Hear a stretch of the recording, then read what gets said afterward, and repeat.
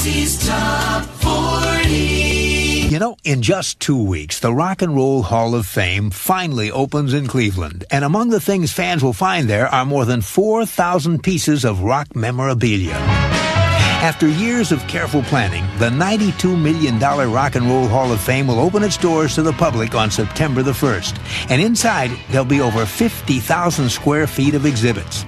Some of them are state-of-the-art, featuring film, TV clips, and sound bites. And others feature thousands of one-of-a-kind treasures, relics from throughout all of rock history.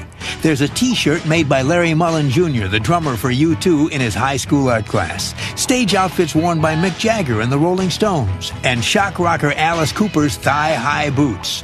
Other rare items include a personal scrapbook of clippings and articles that Elvis Presley kept, a pair of Roy Orbison's trademark sunglasses, John Lennon's Sgt. Pepper uniform, and Jim Morrison's Cub Scout uniform.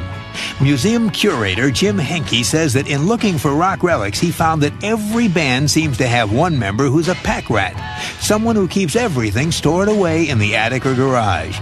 And those musical pack rats were able to donate much of what's turning into the biggest collection of rock memorabilia in the world.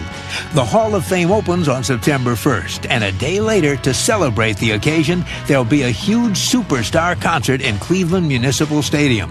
It'll feature acts like John Bon Jovi, Chuck Berry, Johnny Cash, Al Green, The Kinks, Jerry Lee Lewis, John Mellencamp, and Bruce Springsteen. And it'll be simulcast on TV by HBO and on radio by Westwood One. That's our report on one of the biggest musical events of the year, the opening of the Rock and Roll Hall of Fame in Cleveland. Now on with the countdown.